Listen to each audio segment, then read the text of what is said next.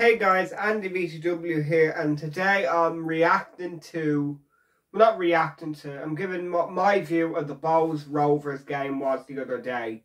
Last night, 3-0 loss for Bohs. What I've got to say is that was the most pathetic Bohs performance in a derby you'll ever likely to see. One of the worst ever. I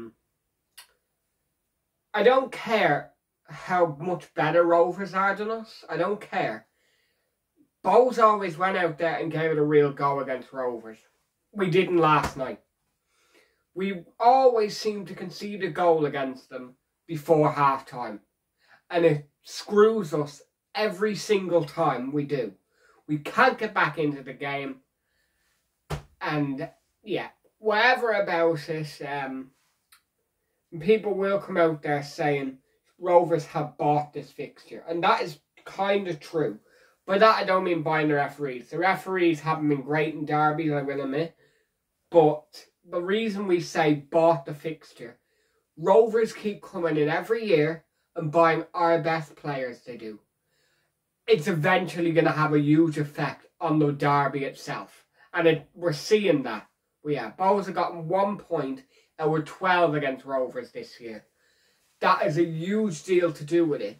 They've taken all of our best players who know how to play against Bohs. They have. And it just makes it impossible for us to deal with. But that doesn't mean the lads out there that we do have shouldn't be accepting it and getting beaten 3-0. No, not at all. They shouldn't be accepting it. They need to give out there, give a bit more in the derby. Because we've seen them, they are a quality bunch of lads. Because we've seen it this season. Top 4, still in the cup.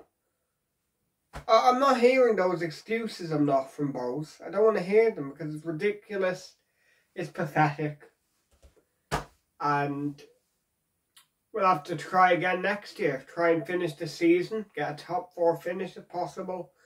And maybe try and do our best in the cup. Rovers are out of it, which is a good thing for Bohs. And yeah, we'll just have to go again from there. Make signings in the window. Next window, and start the new season and beat Rovers next year, because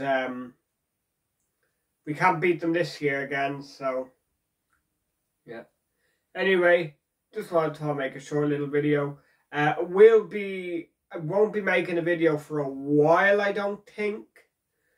I'm going away to Amsterdam and Brussels I am on Monday, so I might be busy. People would say, oh Andrew, you should make a travel vlog and all that, or it's true, 1 or 2 travel vlogs, and I hear your point, but then again, I don't want to be, going around with the tablet or whatever, making it, and then having to go back to the hotel or whatever, save it till I get home or record it, and I just don't want to. I don't need the extra, do you know what I mean? Because it's the first time I've ever gone to Central Europe on my own, and I need to concentrate on that. I shouldn't be concentrating on making the video for yous, and I don't know, I might post an Instagram picture or something. I don't know. But anyway, been me, and I'll see you for the Ireland-Holland vlog in a few, about next Sunday week, so see you then.